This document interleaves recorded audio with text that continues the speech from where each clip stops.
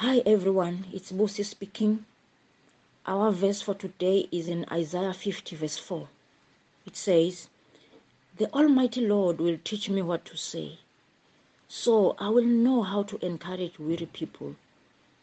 Morning after morning, He will wake me to listen like a student."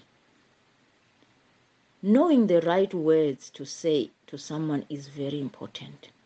We can develop wisdom and discernment about what to say to others by first listening to God. Isaiah said that the Lord taught him how to encourage others. He said he woke up every morning and listened to God. There is an important connection between listening and speaking.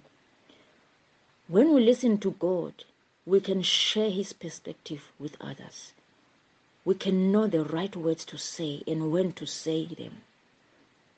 So check out Isaiah's listening skills in Isaiah 50 verse 4.